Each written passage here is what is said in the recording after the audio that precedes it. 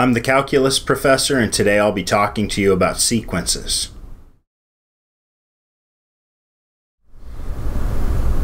In problem number 19, we'd like to find the limit of the sequence 1 plus 2 over n raised to the n power. All right, and what we want to do then is really what we're trying to find is the limit as n goes to infinity of 1 plus 2 over n raised to the n. And what's the problem here? The problem is that if I just plug in infinity as is, 2 over n goes to 0, so I get 1 plus 0, so 1, and that's raised to the infinity. And 1 raised to the infinity is an indeterminate form, so we can't just say 1 to the infinity is 1 or something. That doesn't work out. So we need to work with this thing a little bit more. And I notice that I have an n up in the exponent. And that should be a key that tells me that really what I want to do is take a natural log of this thing. And what I mean by that is I don't know what this limit is, so I'm just going to call it L.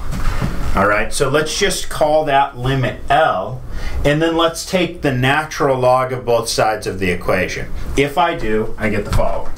I get that the natural log of L is equal to the natural log of the limit as n goes to infinity of 1 plus 2 to the n to the n. All right, so all that I did here is I took a natural log of both sides of the equation.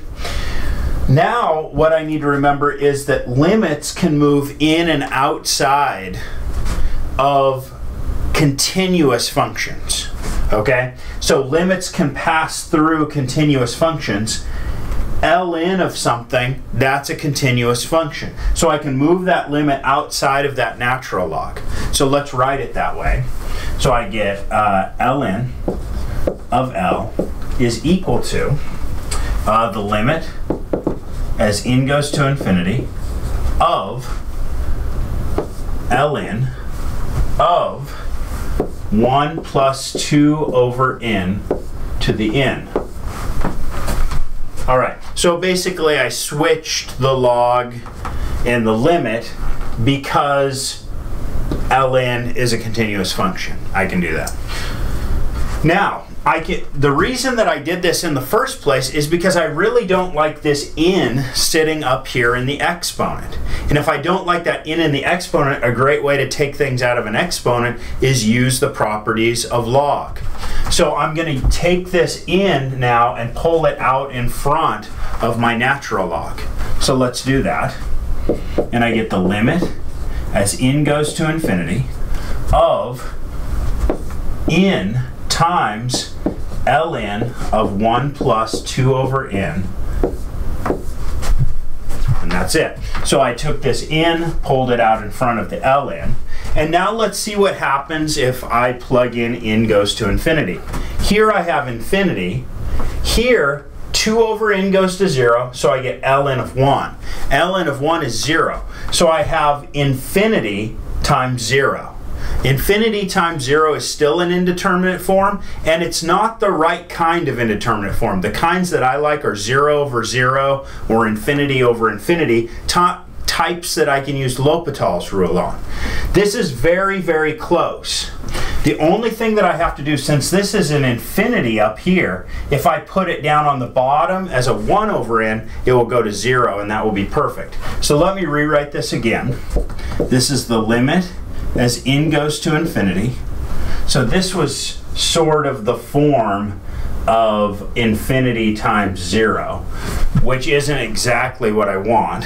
So I'll rewrite it. Now I'll write it as Ln of 1 plus 2 over n divided by 1 over n. Now let's look at that guy's form. If I plug in n as infinity, the top is Ln of 1, and Ln of 1 is of the form 0. or it's going to 0, and as n goes to infinity, 1 over n goes to 0. So I have something of the form 0 over 0. It's indeterminate, but I can use L'Hopital's rule to evaluate it. So let's use L'Hopital's rule. So I want to take the derivative of the top of this guy and the derivative of the bottom. So I get the limit as n goes to infinity. The derivative of the top, I get the derivative of this thing over this thing. So what's the derivative of 1 plus 2 over n? I suppose it's negative 2 over n squared divided by 1 plus 2 over n. All that divided by the derivative of 1 over n, which is negative 1 over n squared. Okay.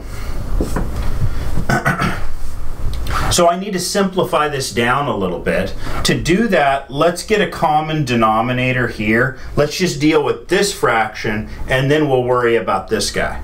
So if I get a common denominator down here, 1 is the same as n over n.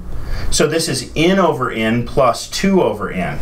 So let's rewrite. This is the limit as n goes to infinity of negative 2 over n squared divided by n plus 2 over n, all of that divided by negative 1 over n squared.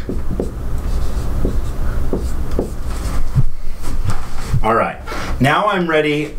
Remember, this is the fraction I'm dealing with first. Let's flip and multiply and try to simplify the top down a little bit.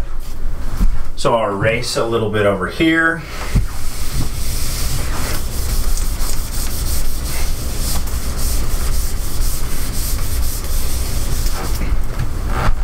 So if I flip and multiply here, what I get is the following.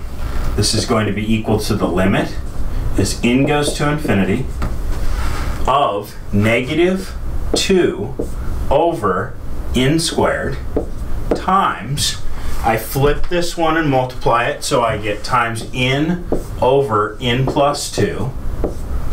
All of that divided by negative 1 over n squared.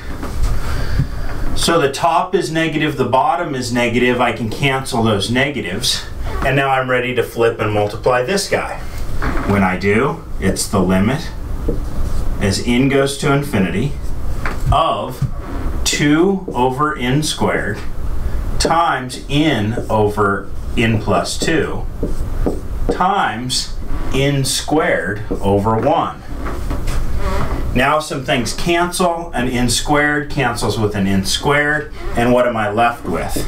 I have the limit as n goes to infinity of 2n over n plus 2. And since the power of n on top and bottom is the same, I can just take the coefficients out in front, which is 2 over 1, or 2. So I get a limit of 2. But am I done?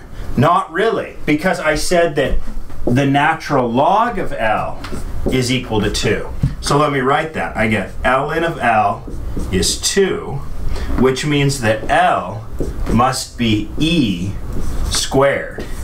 And this is the limit that I'm actually looking for. So 2 is not the answer. 2 is the answer for the natural log of L. The answer to the problem, what is the limit of that sequence, is L is E squared. And we're done.